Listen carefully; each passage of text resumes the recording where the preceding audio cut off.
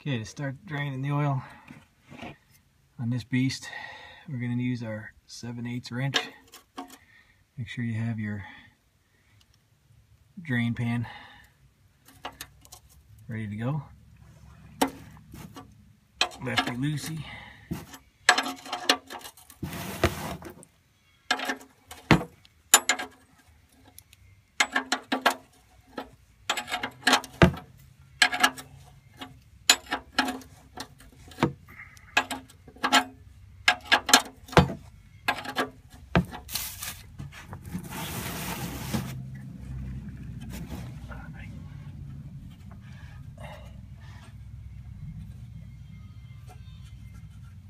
Comes out nice.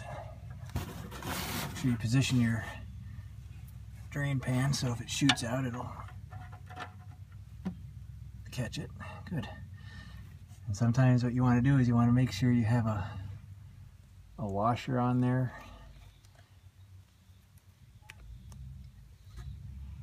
This one, I don't know if it does or not. We'll inspect that area in a minute, make sure it's clean. Clean it off a bit, but that's some black oil. So after cleaning some of that oil off, you can see there is a washer there. Okay? So we can put it back in and be confident that we're not losing it or missing it, and it won't leak then. So, let's see how we're coming along up here. Okay, it's still drooling out. You know, another good idea is to warm up the engine. It'll drain a little faster, but I'm not too worried about that. I just let it drip as soon as it's done here. And I'll probably try to clean the surface off. Alright, when you're happy with that draining, and you got this clean and this clean, you go ahead and put it back in the best way you can without cross-threading it. Just nice and easy. Every way it starts threading in good. There you go. Okay.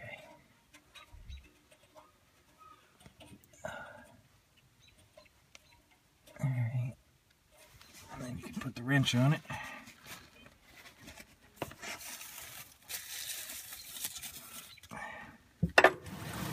Move this out of the way.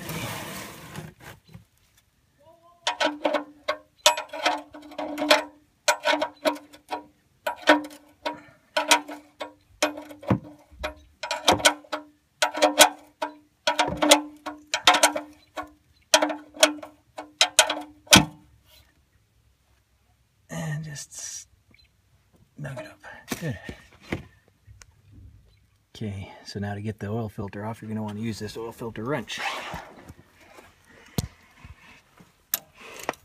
And if you use it this way, you'll be tightening it. And if you flip it around, you'll loosen it. And that's the way we want to use it. Contortionist on some of these things, especially when trying to film it.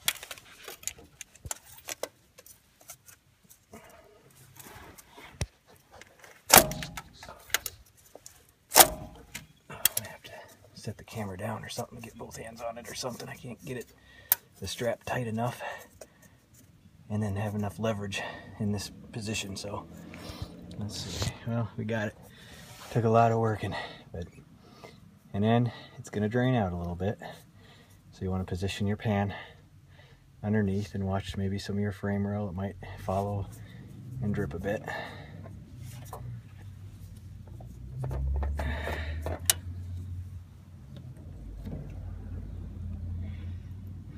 Wow, is that stuff nasty. And then for this, we'll take a rag.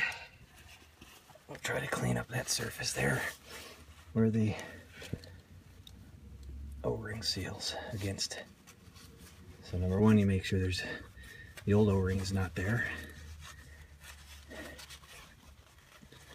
and then it's a nice smooth surface. Okay. Now, a good thing to get into is looking at this old one and this new one. They were similar size. Hopefully they're good enough. And if you Just kind of inspect the gasket, making sure it's the same size so you know the surface sealing area is the same. It'll work. So we're good. So we have the same oil filter. Good.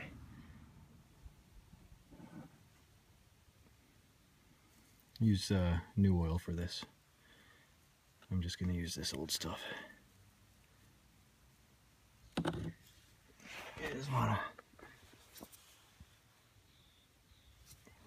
get a little bit around on that O-ring so you don't put it on dry. It'll actually make a little better seal for you.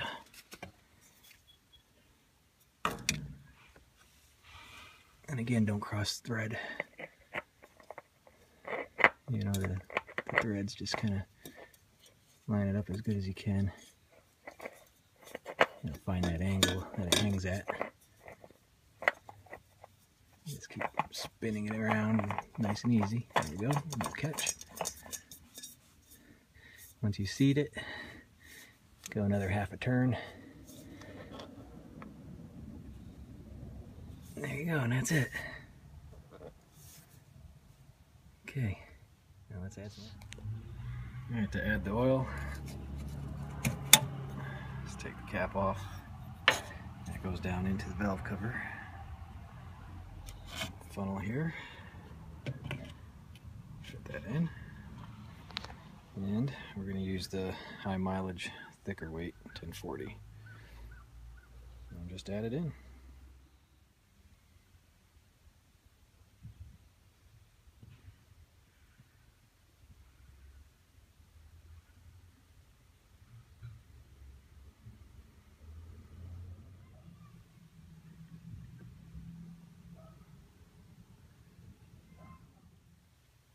Once you got the last little bit, about 5 quarts, then you can check the dipstick to see if it's even on there. I think this takes 6 quarts, so your oil dipstick goes down into the oil pan.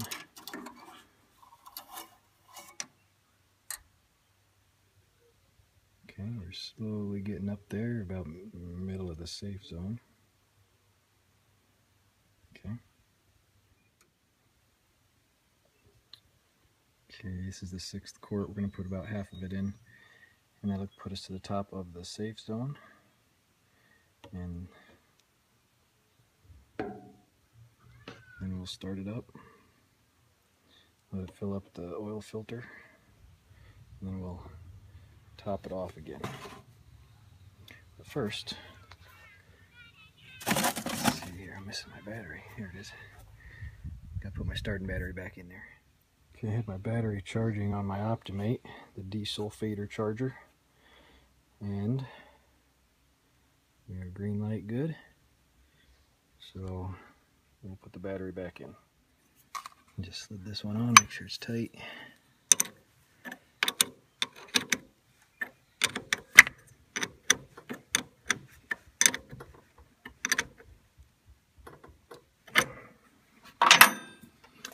Put your negative on, make sure it says negative.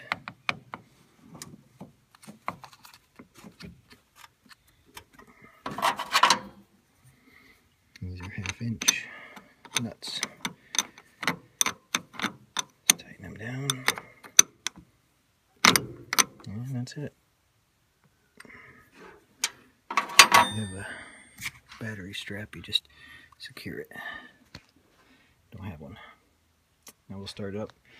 Get the oil down into the oil filter. And let it sit for a second and check the oil. I'm thinking maybe I should check the air cleaner first. It's been sitting all winter, and if the mouse was in there, it would have made a nest and it would have just made a mess in there. So we're just gonna try to pop this off one hand.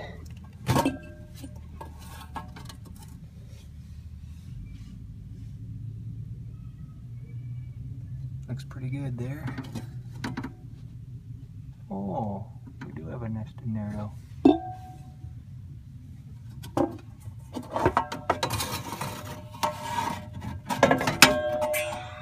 Damn.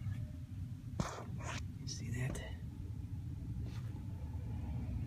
Sucker's did build a mess, darn it.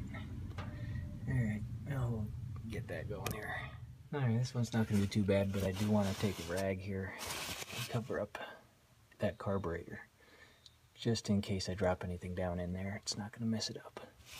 So the rag will keep that covered. I'll scoop that stuff out. We'll get back on our task here.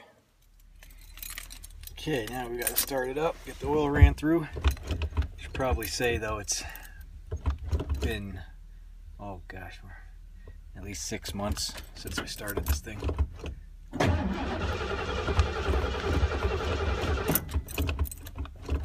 Come on, baby.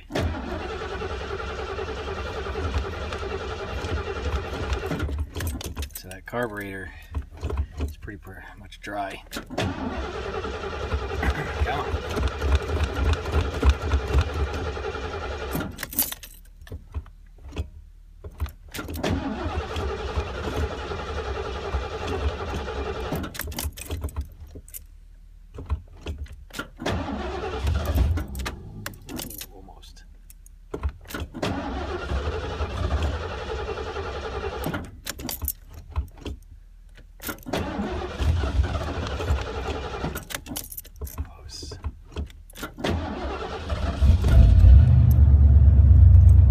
There she goes.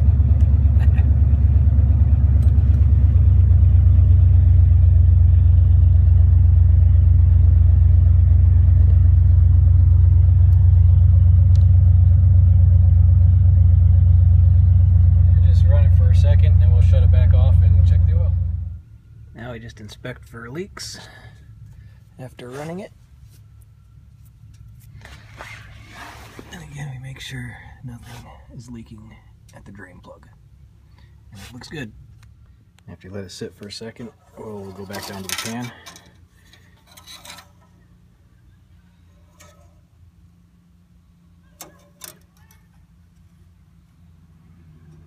Nice clean oil.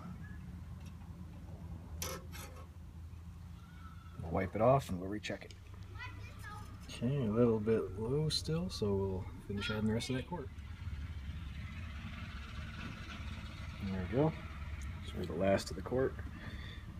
We'll give it a second. We'll check the dipstick, and we should be good.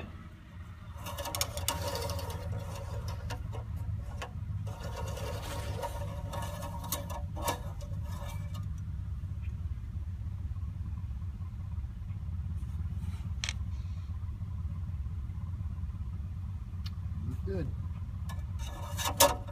6 quarts. Alright, we're done for the next little while. Thanks for watching. Everybody ready to go? Are we in the recreational vehicle? Oh yes we are, aren't we? Look at that face. Oh, it's a hound dog. Look at that hound dog. Let's go. I'm ready to motor on. Outstanding.